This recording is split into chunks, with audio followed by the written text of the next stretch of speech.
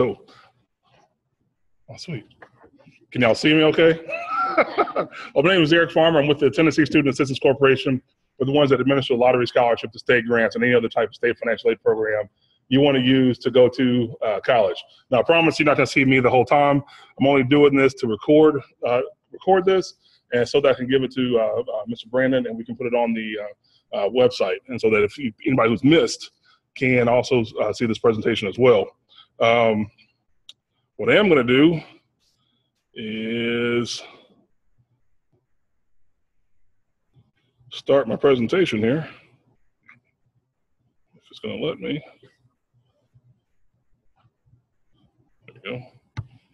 Here. And so what we're going to do is have a financial aid 101 here.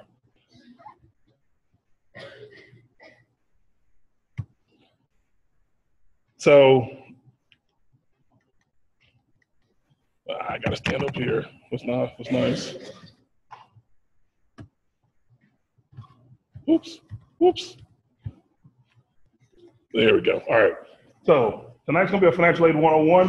We're going to give you the basics of the financial aid program, things about what you'll hear, things you'll come across, ideas you might want to come think about as you go through this process.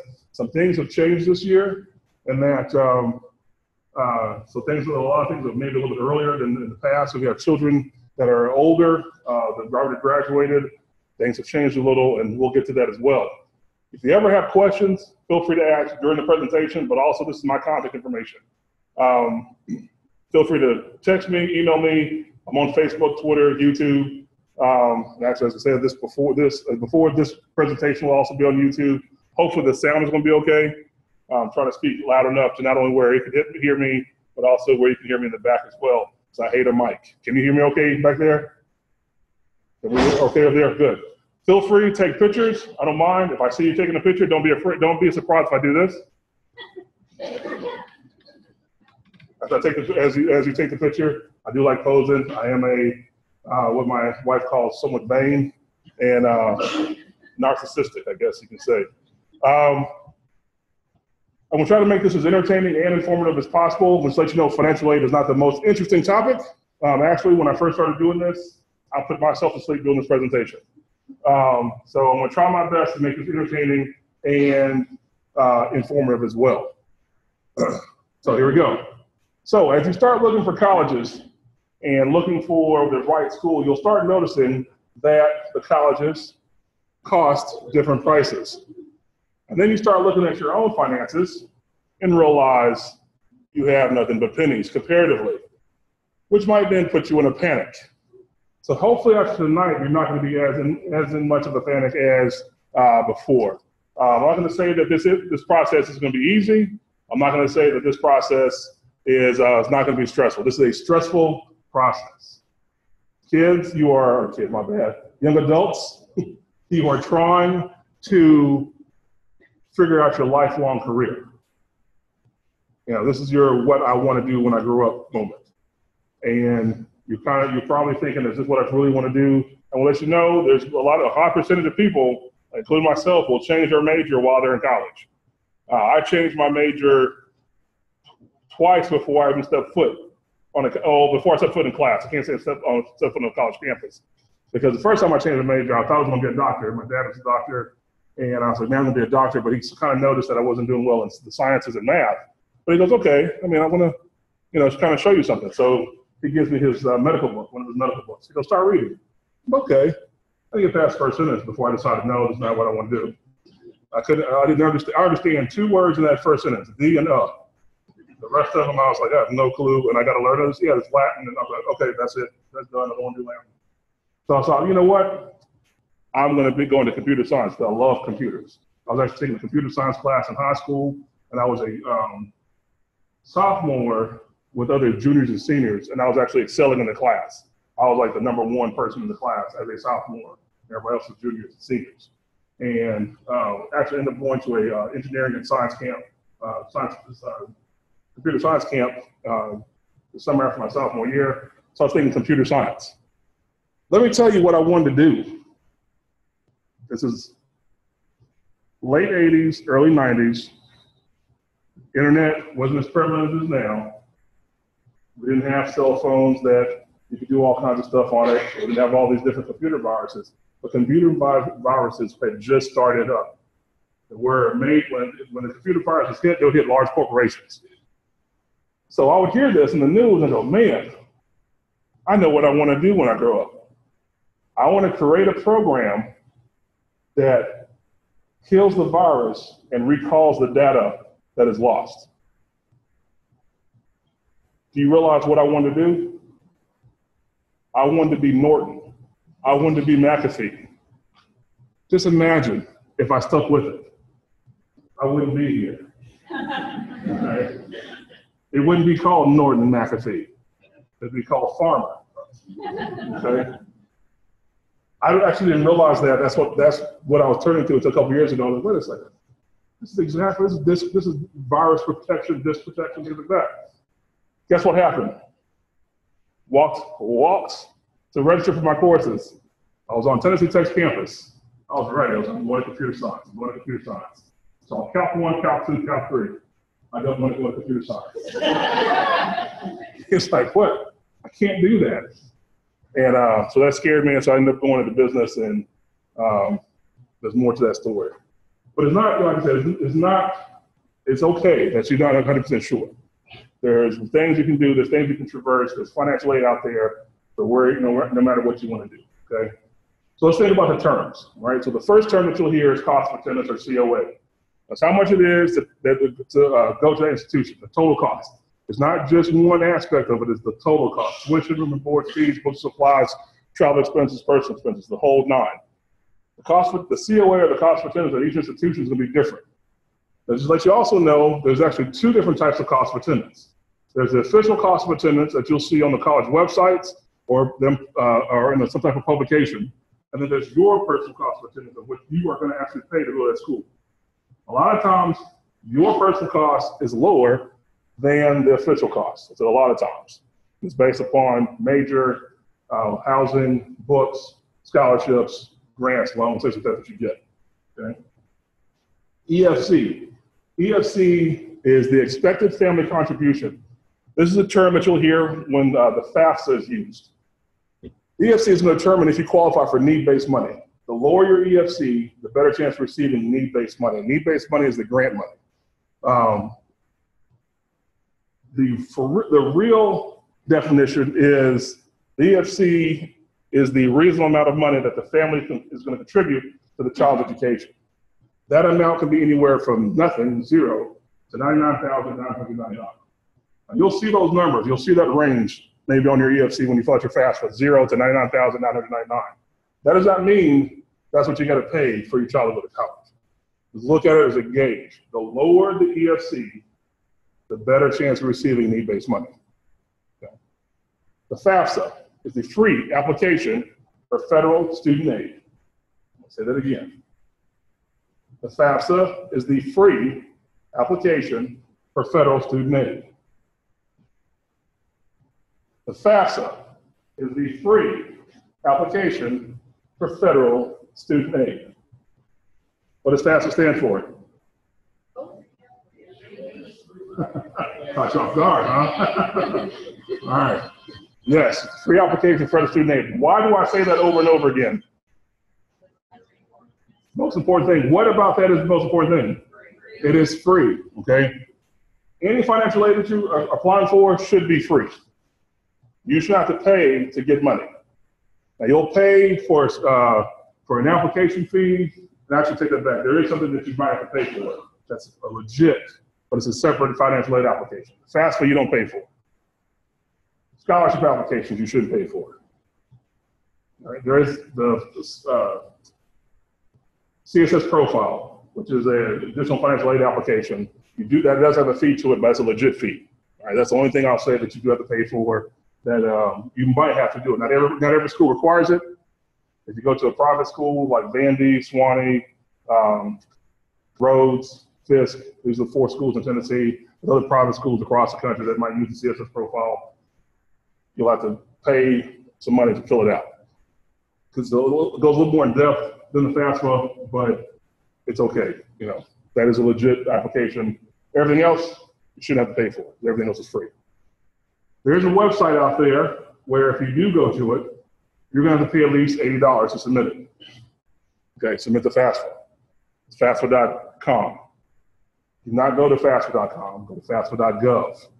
That's a free site. However, if you go to FAFSA.gov and you decide, man, this can't be free, I just feel like I got to pay somebody. My name is Eric Farmer. Take checks, cash, credit cards. And part of my joke on this was I also take food. I weighed myself this morning. I no longer take food. Next year, hopefully, I'll be a lot smaller. But I saw a little weight up, I was, oh, snap, I'm almost as big as a car. Holy crap. So no more food unless it's fruits and vegetables. Fruits and vegetables, I'll take. But anyway, you're going to pay to give me that because it is free. Did someone just get in? I think someone just logged in. All right. So, because I'm live. I'm up on the internet. And someone can, hear me. They might even be able to chat with me. I won't see it. Y'all will see it probably before I will. Anyway, it is free. Just remember that you don't have to pay for it. FSA ID. This is how you sign off on your FAFSA. This is how a student needs one, and at least one parent in the household needs one. This is done electronically now, so both the student and at least one parent in the household needs one. This is how you sign off on your FAFSA. This is how you recall your FAFSA information. Even later on, this is how you can, if you got a student loan, you can look what kind of student loans you have. There's all kinds of things attached to this built with the federal government. Student aid report is a report of your FAFSA. Everything that you have put on your FAFSA will be in this report. You typically get this report 3 days after you submit your FAFSA. When you think about financial aid, think of grants, loans, and scholarships. All three are financial aid. Like I said before, you have the grants, which is need-based, and that's when the EFC comes into play. You have the loans, which is money that you borrow that you got to pay back.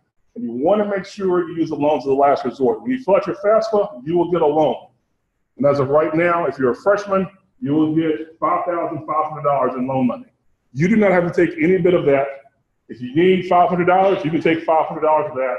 If you only need $2,500, you can just take $2,500. Or if you need the whole $5,500, you can take the full amount. But you don't have to take it unless you need it.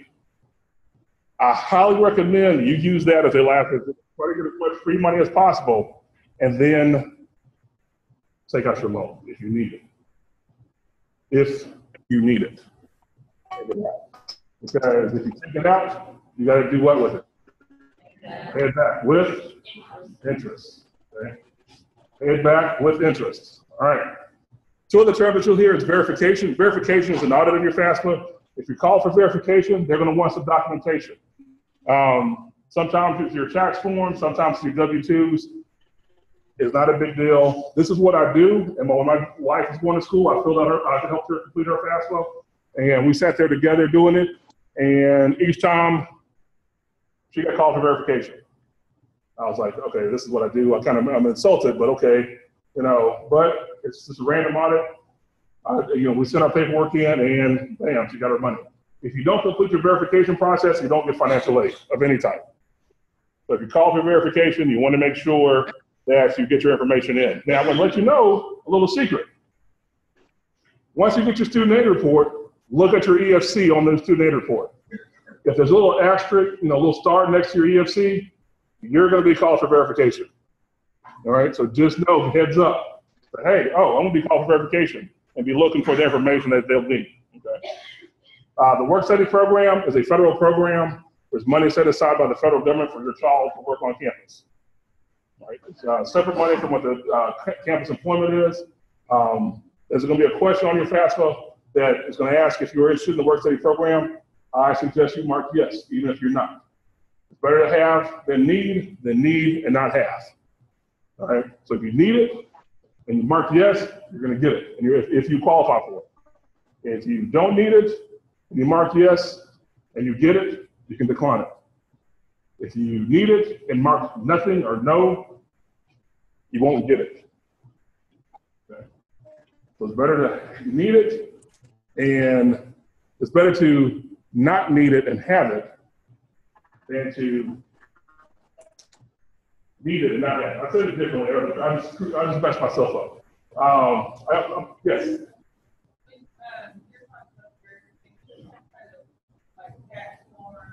All right. So it'd be like your tax form, the completed tax form, maybe your W-2. They might even ask for a particular schedule if you're on your own business or something like that. So it's just something dealing with you're doing your taxes. It's rare that they'll ask for your bank statements. So, but it's mainly going to be dealing with your tax information. Yes, ma'am. Now, just do the year that you use to complete your FAFSA, and you'll understand why I said it that way instead of the previous year. That's the change, I'm going to say. That's the change on the FAFSA. It used to be the previous year, not that anymore. So, oh, that's nice.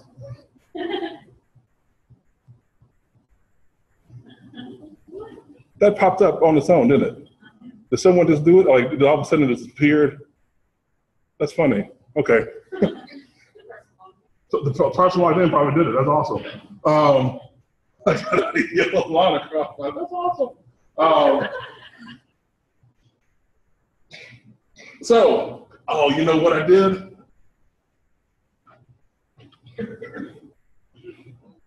Let's see. Let's try that again.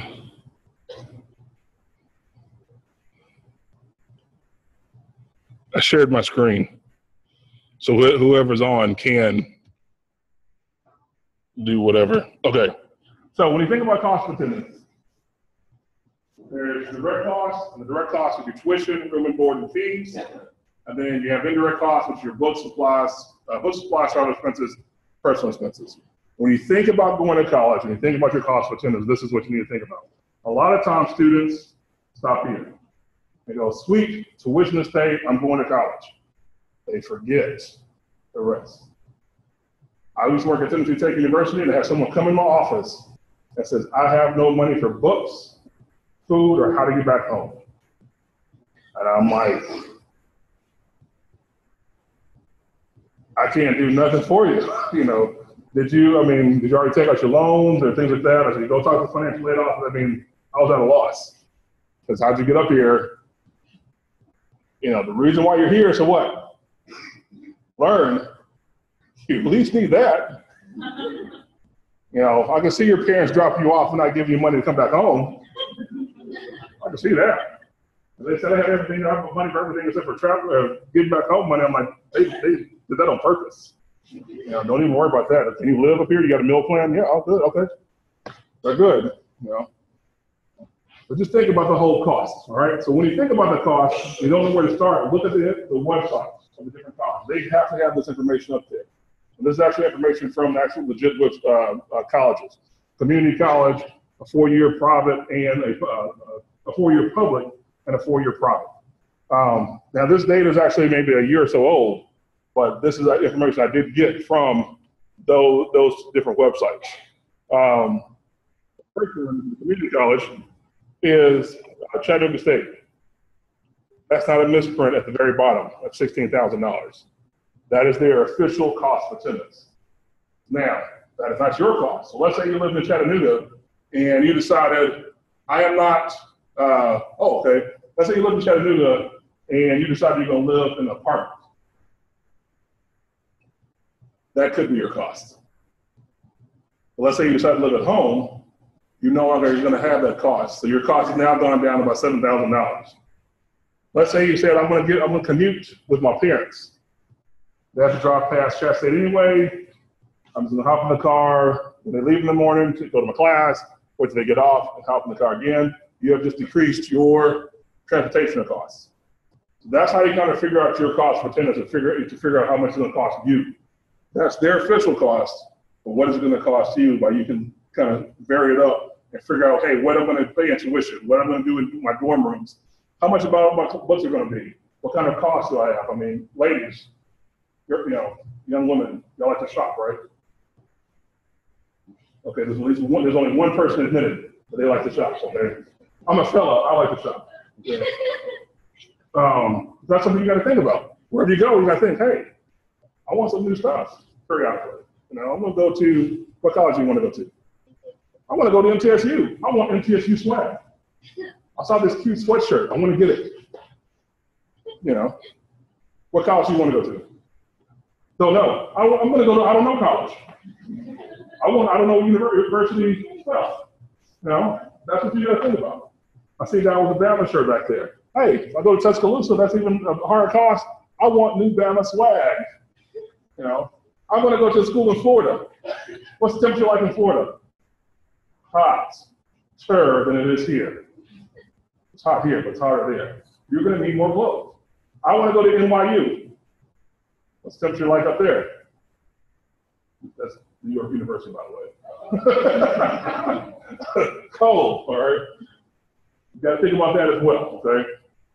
So once you figure out your costs, you got to come up with a package to cover your costs. And that package will come from the federal government, your state, the private sources, and the institutions themselves to cover that cost. When you start looking at the institutions, they have different types of financial aid. They have academic scholarships, they have need-based scholarships, they have performance scholarships, they have attribute scholarships as well. So what you want to do, even though a lot of institutions have one application to fill out to apply for all this, you still want to search and kind of see what you might qualify for to kind of give you an idea of what you might be able to get, what type of money you can get from that institution. Now, there's private sources, there's private financial aid, private scholarships. Where's the first place you look? First place you look? School counseling. Who's your school counseling? It's Brandon, all right? Go here and say, hey, I need money. Where's your scholarship list? I want some college. Is there any juniors in here? Junior, same thing, early. What's the scholarship I can apply for next year? And just start writing the list down. Seniors, start applying now. It's time. It's crunch, you know. You're back. I know you just got back in school not too long ago. You're like, man, I already got to start thinking about college. Yes, it's that time. Also, look at scholarship databases and scholarship search engines. You got FastWeb, you got collegefortn.org, you got CapEx, you got scholarship.com. There's all these different databases that you can actually go to and find scholarships or private scholarships out there. If you decide to go to one of those routes, you know, FastWeb is one of the most popular ones. You want to make sure that you have a secondary email account. This is just my experience. Right? Get a secondary email account, because if you use your primary one, it's going to get inundated with emails from FastWeb. All right. So you get inundated with emails from FastWeb. I did this when I first started working with TSAC with my son, and he was a sophomore at the time. Within the first week, I got over 50 emails from FastWeb. This is now 2016. He no longer is in school. He is now 22 years old. I still get emails periodically about him qualifying for scholarships from FastWeb. All right. Coming to my personal email account. So definitely want to set this up as secondary. Also, speaking of emails, students, listen close. Change your email if it's not professional. Or use a different one. Make sure you got to get another if it's not professional. You know, colleges, even though you don't want them to think, you think they don't do this, they do this. They will judge you based upon what they see on that application. So if you have twerk queen, sexy mama, you know, make it rain, eat my dust, whatever, you know, whip, nay, or whatever. You want to change that, okay? Have a professional one to use on your applications, scholarship applications, admissions applications, even job applications. I use the same one for all that. Make it more professional. It could be your name and some numbers, or it's like mine is my full name. You know, so make it more professional, okay? So the FAFSA, this is what I was talking about earlier. This is the change. This year, you can actually fill out your FAFSA for the first time in October of this year. In the past, it's always been January. This year is going to be in October. So you're filling out the 17-18 FAFSA. This is a little different than before in the fact that, I want to get ahead of myself. Students and parents got to have a valid social. You also have to register with the FSA, get an FSA ID, student, at least one parent in the household.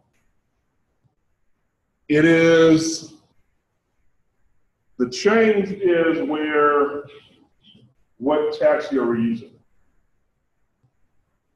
So in the past, you go one previous year back, like you said. So this one, the seniors this past year that just graduated filled out the 16-17 FAFSA. They used 2015 information. From this point forward, you're going 2 years back. So this is the 17-18 FAFSA. You're using 2015 information. Okay. Next year, when you fill out the 18-19 FAFSA, you're using 2016. So you're going 2 years back. The reason why they're doing this is they're going to try to let you use the IRS data retrieval.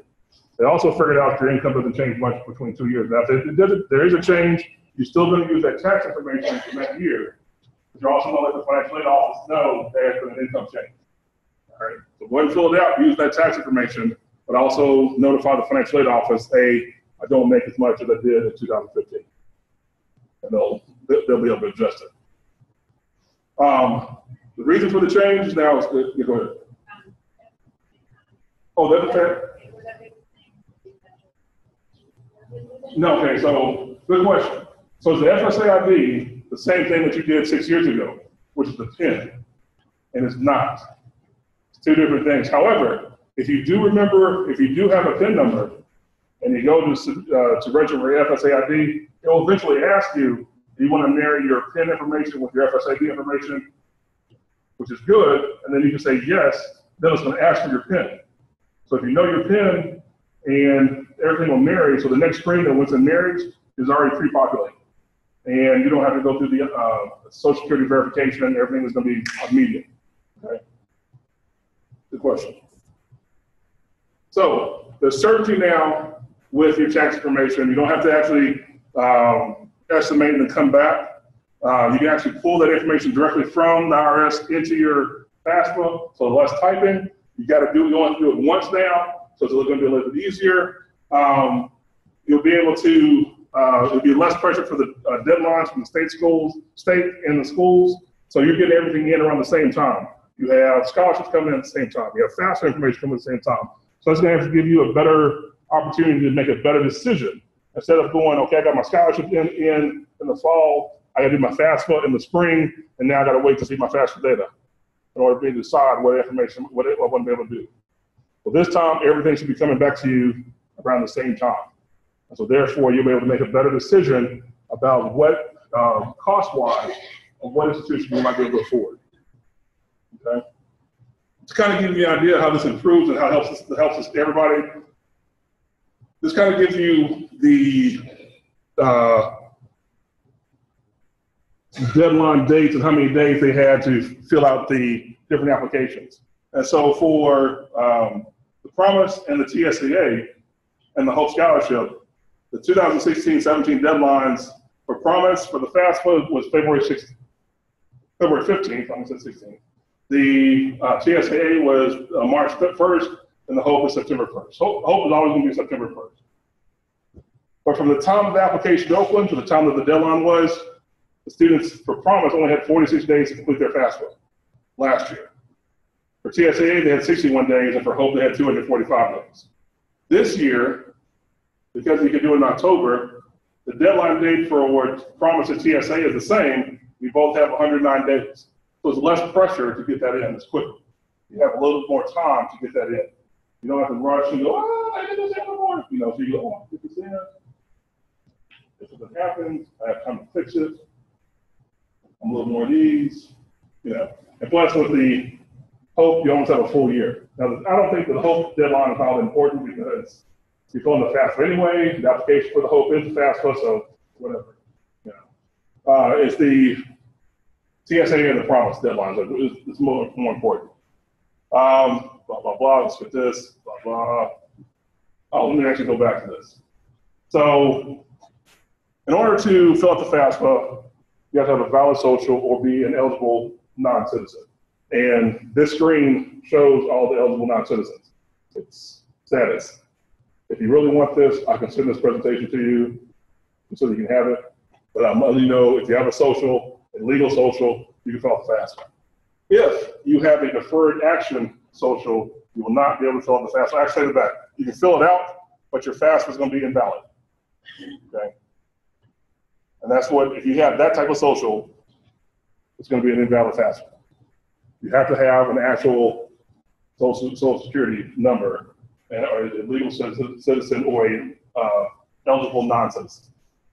Who qualifies as my parents? So in the FAFSA, you got to answer these dependency questions.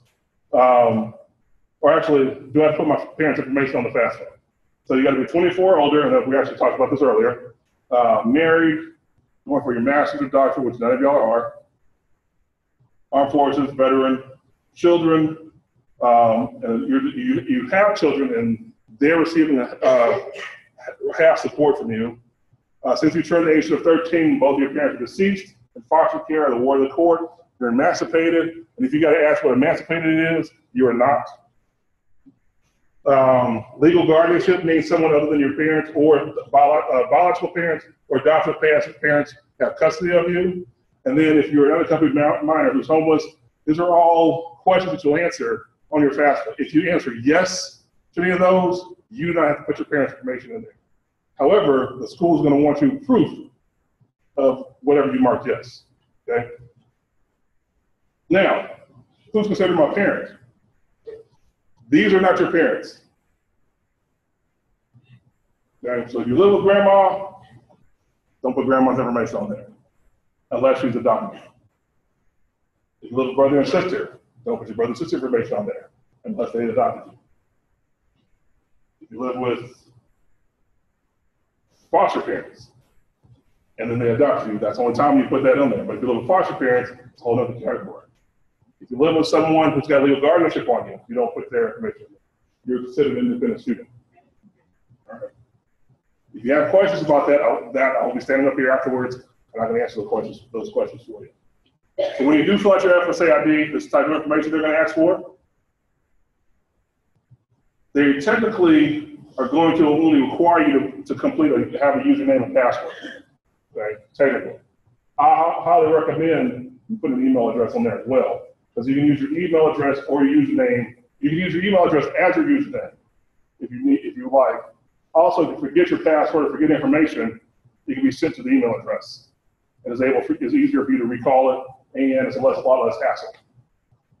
What I want you to also think about was as you do this, and by the way, you can go ahead and register with the FSA ID now, so that you can have it. If you want this to write it down, I can send this to you as well. Okay, that way you can have this to print up and write everything down and make sure you have everything. Now, I don't normally tell people to write their information down, but with the last couple of years we've had to do this, and how, I hate to say, the students will forget their stuff, you might want to write it down. You also want to definitely use the show text box. The show text box is actually going to allow you to see what you type in your password. And actually, I've done this myself, where you're so used to typing a password a certain way, and you accidentally hit the wrong number. I've done that before, where I put the wrong number actually twice, and it's all starred, so I don't even know it. And so when I go back to log back in, I can't. So if you see the show text, you actually can see what you're typing in. You've got to know your social security number. And students, if you don't know your social security number by heart, this is your homework assignment for the rest of this week. Memorize it. This number you'll need from this point forward. You'll need to know it from this point forward. Anytime you fill out an application for college, scholarships, job, it's going to ask for that. Insurance, it's going to ask for that. So memorize it. Then you use your date of birth, first, middle, last name. It's got security questions. The first two, so from a drop-down box, you just select one and then put in the answer. The next two, you've got to create the question and answer. You cannot be, you cannot put the same answer twice. In other words, if you want to be smart about it and just select things at random and type in a random question and then put, what's the next one here? Rebels? You want to put rebels for all four? It's not going to work. So you got to actually answer each one individually. Okay. And then the last one, you got to come up with a significant date that can't be your birthday. Now, to me, That's a hard question for a high school senior. All right. I have significant dates. A wedding date, birth of my grandchildren, stuff like that. You know, I have significant dates. High school students like, what's a significant date other than my birthday? Graduation day, prom day, mom and dad's birthday, those are significant. Don't put your boyfriend or girlfriend's birthday. I will tell you why. They might not be your boyfriend or girlfriend after you fill this out, okay? I'm just gonna be honest with you. All right. You probably heard it before. You go off to college, you see a whole nother group of people. Okay? You see a whole nother group of those. I just got some looks like, my man will never leave me. Okay, it's not him I'm worried about. It's not you I'm worried about, it's him. Girls go up there and, you know, guys are shy, so we're not gonna really say nothing, but you can have a good there. I'm just life, hurt me, no sweat. All right, so don't put your significant other's date there. Graduation date, prom date, mother's birthday, father's birthday, something like that. If you have issues, you contact that 800 number, or you call me, email me, tell me you have issues with your FAFSA or your FSA ID. We actually have just set a date for me to come here and help you with your FAFSA, which is November 10th from 2 to 6. That was it? It's 2 to 6? From 2 to 6 on November 10th. So I'll actually be here to help you complete your FAFSA. November 10th from 2 to 6. Parents who don't have a valid social, you still have to put your information on your FAFSA if the student is not an independent student. If you don't have a social, you just put all zeros, and you will not be able to create an FSA ID, so you'll have to actually print out the signature page at the end and actually physically sign off on your FAFSA. And so when that happens, when you get to the very end, they'll say print off a signature page. You'll click on that, it'll open another window for you to print out this actual page that has parent signature or parent number, whatever signature with the social. You'll sign it. It's got a place where you submit it or send it, and you'll just mail it off that way. When you do fill out your FAFSA, this is what you're applying for. You're applying for the Hope Scholarship. Now, at a 2-year school, the amounts have changed. Actually, the Hope Scholarship amounts have changed across the board. At a 2-year school, if you qualify for the Hope Scholarship, it's $1,500 per semester. You have to have a 21 ACT score or a 3.0 GPA. If either or, you're Hope eligible. If you have a 29 ACT score and a 3.75 GPA, you get the first supplement, which is the GAMS, and that's going to be $500 on top of what you get for the Hope. If your adjusted gross income is $36,000 or less, you get something called the Aspire, and it's $250 per semester on top of the Hope Scholarship.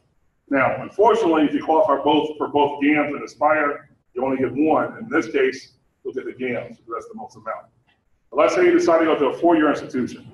The qualifications are the same, the amounts change. Okay? So, if you're going to a 4-year institution and you're going in classified as a freshman or sophomore, it's $1,750 per semester. If you're classified as a junior or senior, it's $2,250 per semester. Listen to the words.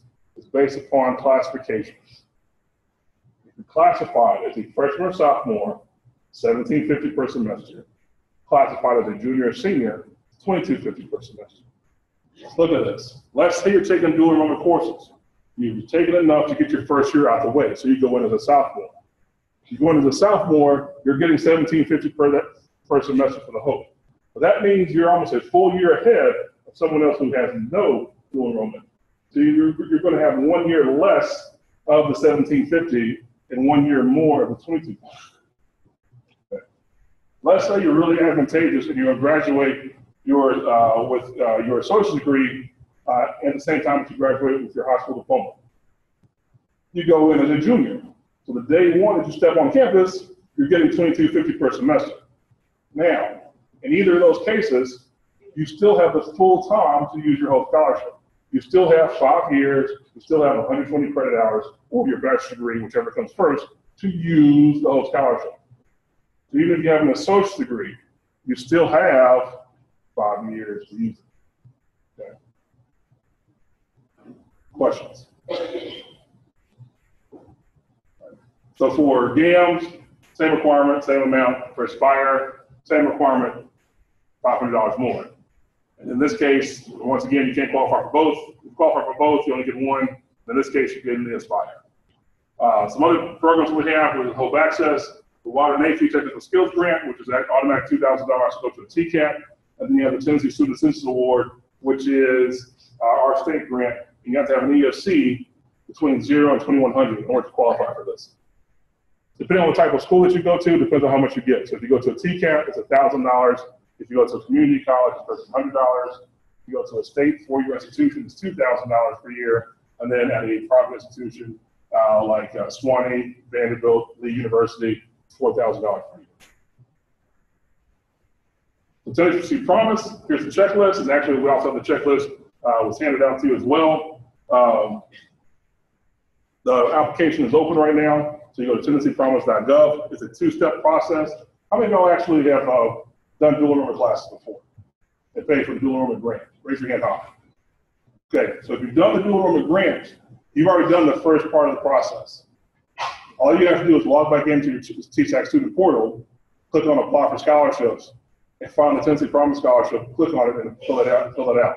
If you don't have a TSAC student portal account, you go to that site, you click on create an account. It's going to take you to the TSAC student portal account. You'll create the account, and then it'll should say in red letters, you created your account, you have not applied for anything. Please log back in to apply. You got to log back in. Once you log in, you click on Apply for Scholarships, and then find the Tennessee Promise link at the very bottom. And that's when you click on Apply for Tennessee Promise. Okay. Remember, it's a two-step process. Create the account for the TSAC student portal, logging back in, and apply for the scholarship. Okay. You got to complete your FAFSA by January 17th. It opens up again on October 1st. You go to FAFSA.gov. You have two mandatory meetings that you have to attend. Both of them will be here at the school. You have 8 hours of community service that you have to do. You have from November 2nd to July 1st. And then if you're selected for verification, remember, collect your FAFSA, get student aid report, got an asterisk, you'll know that you're going to be selected for verification. You have until July 15th of 2017 to get that information back to the institution. You do all this, you're Tennessee Promise eligible. Now, this is how Tennessee Promise works. It's a last dollar tuition and mandatory fee scholarship to a community college or Tennessee College of Applied Technology. This example is going to show the community college portion. So it's a last dollar after the Hope Scholarship, state grant, the TSAA, and the federal Pell Grant. So we have 3 students. First student is getting $8,000 in these 3 funds. Tuition at the community college, in this example, is $4,000. That covers the tuition.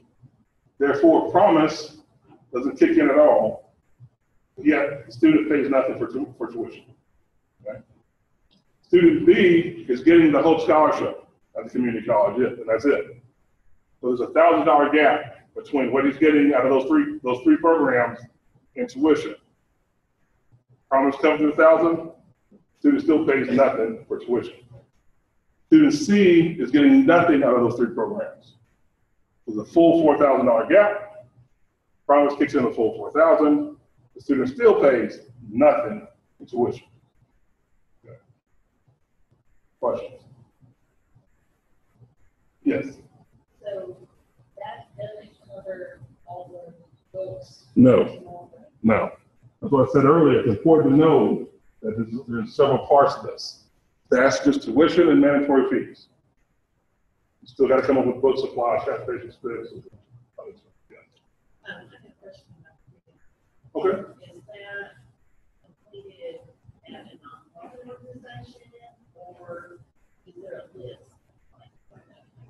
It's easy. Okay, she's talking about community service and where you have to do it.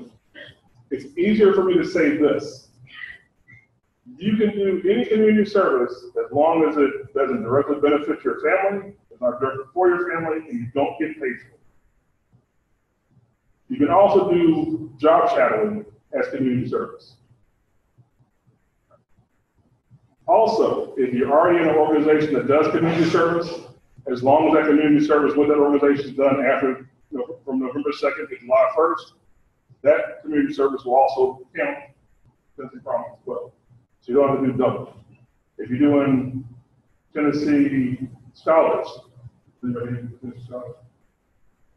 Yeah. So if you're doing Tennessee Scholars, you got 80 hours of community service you got to do with them. Well, if you're doing it part of those 80 hours with them, you'll need 8 with us, it will double up. So this is us. This is what we do. The outreach, we go across the whole state of Tennessee. I'm number 5 there. It's my 10 county territory. But you guys should get, you know, even though Felicia over here says number 1, we got the number 1 outreach specialist. So,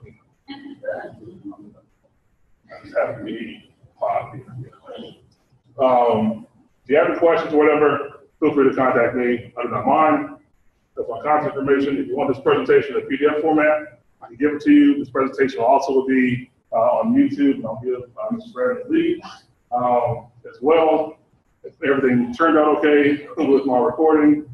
But definitely, if you need this presentation in PDF format, I can also send me an email saying, could you send me the presentation, and I'll get it to you. Also, give it to Mr. Brandon as well. It'll be on the website. Any questions?